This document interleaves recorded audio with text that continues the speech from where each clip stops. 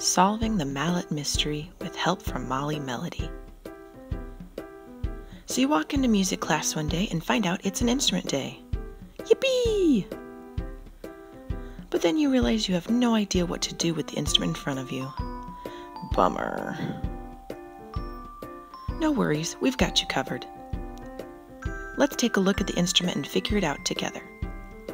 This is a xylophone. It is a pitched percussion instrument and each bar makes a different sound.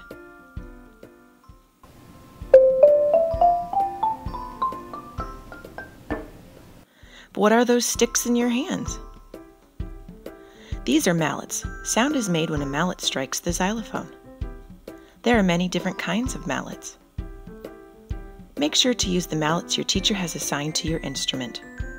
You don't want to damage your instrument by using the wrong type of mallets.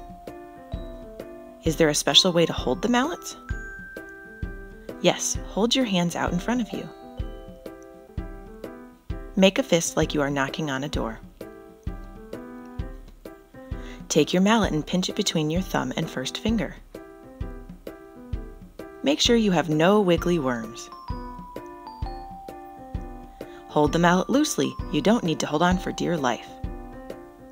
Set your hands like you are holding onto the handlebar of a bicycle. Pretend there is a piece of candy on the back of your hand.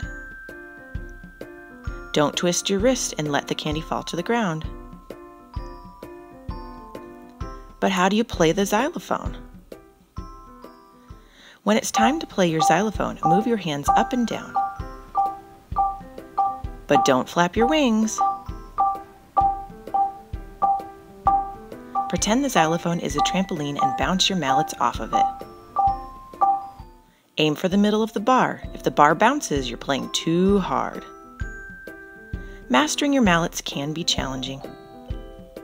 The best thing to do is practice, practice, practice. Listen to your teacher's directions on how to practice with your own set of mallets. Thanks, Molly.